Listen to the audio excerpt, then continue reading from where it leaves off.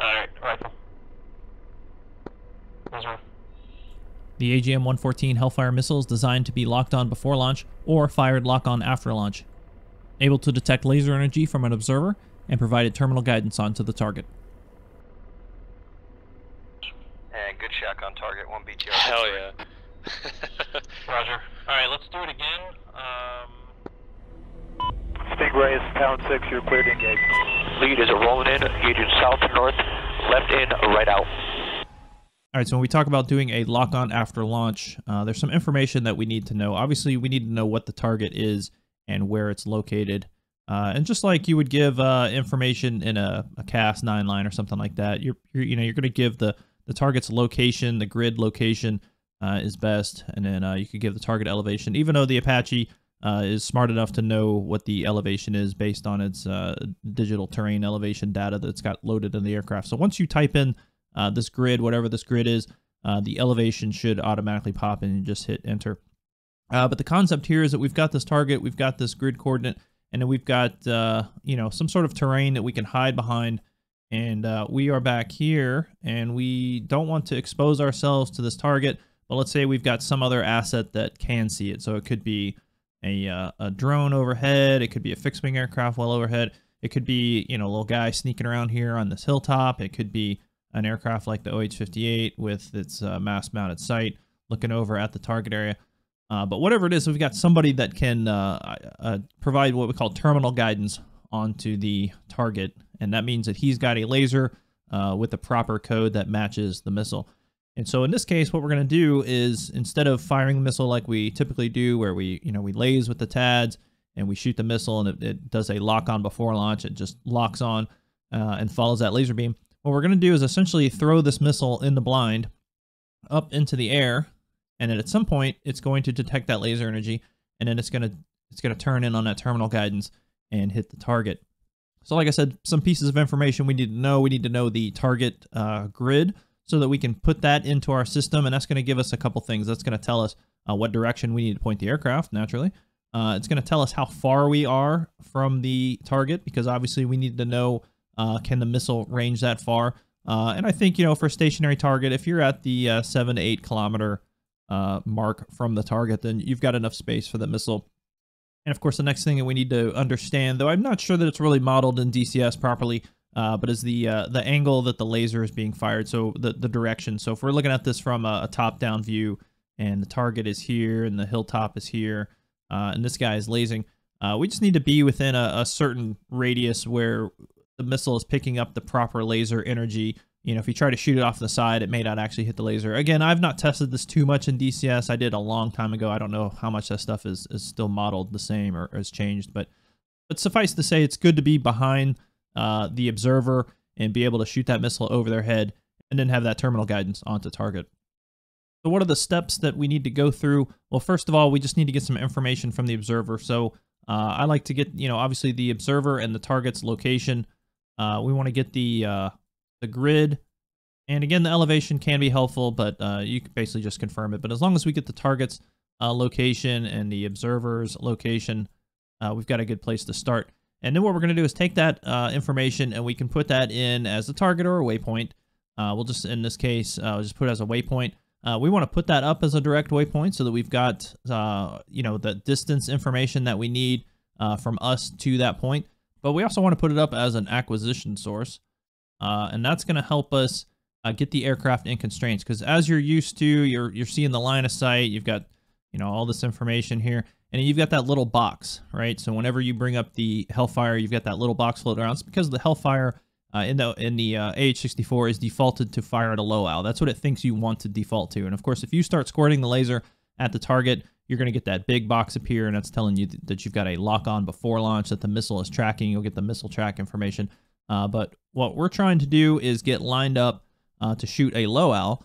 And so once we put it into the acquisition, it's going to start giving us the constraints box that we need to then fire the missile in the right direction. Now, without getting too crazy on how the missile works, we just understand that we've got this seeker head, and then you've got the body of it, and you've got the strakes back here, and all the stuff that's guiding. And of course, up here on the seeker head, we've got basically this eyeball looking thing. It's got this little sensor in there, and it kind of moves around on a gimbal. And essentially what's going to happen is the aircraft is going to fire the missile. The missile is going to climb up, and that little seeker head is going to start looking around. All right, and it's looking for that particular code that it has been programmed to look for. So we've programmed it with alpha, which in this case is 1688. And that missile is going to take off, and it's going to start looking down, and it's kind of looking for that laser energy. And it's just going to keep kind of climbing. You know, it depends on if you've got low or high, and without getting into the numbers, it's just going to kind of climb up, and it's looking for that energy. And then our guy on the ground, he's got his little laser rangefinder designator, and he's also up the right code. So he's up code alpha, and he's shooting a laser at the target. And as long as that laser is on and the missile detects that energy, it's going to turn into its terminal attack phase and then just go right on down into the target, which gives us a good, you know, somewhat of a top attack as well, but also clears the obstacles between the aircraft and the target. Now, if you're used to shooting low balls, which I'm sure most of you are at this point playing the Apache and DCS, you're used to seeing the target, lasing the target with your TADs, and getting that large box. And the missile is going to climb up a little bit, but it's already guiding the moment before it even leaves the rail. It's already guiding. That's what that big box is telling you that it sees. You get the primary channel track message, and the missile takes off, and it gets a little bit of an angle, and it's going to come down. When you start shooting these LOAL shots, you're going to notice that the missile is going to climb much higher. And you can, you know, do this with yourself in the aircraft. You can delay firing the laser. You can shoot it as a LOAL, let the missile climb up a little bit, then turn on the laser. And then see how that profile changes with the missile. Now, how much time do you have to have the laser on? There's different numbers based on ranges and how you're doing things, but I would just say that a nice safe number is 8 seconds. If you've got about 8 seconds of laser on time from your observer to the target and that missile's in flight, it's probably going to pick up the laser as long as you've got it heading in essentially the correct direction. So we'll take a look at it in the aircraft and show you how it plays out. Yeah, grid's going to be Charlie Kilo 7653 7577, elevation 219. How copy? Charlie Kilo 7653 7577 219 elevation. That's a good readback. BTR in the open. And on missiles, I'm going to go trajectory low.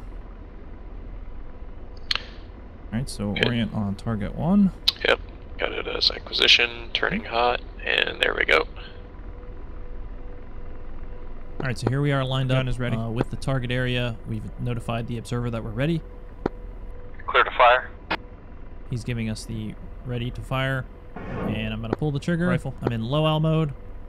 I've let him know that we fired. And laser's on.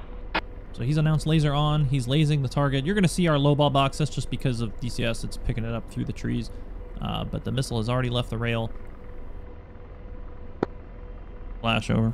I've let him know that it should be landing anytime now with a splash call. And good shack on target. And he confirms. So we'll watch one more engagement. Gun is ready. Clear to fire. Rifle. Laser on.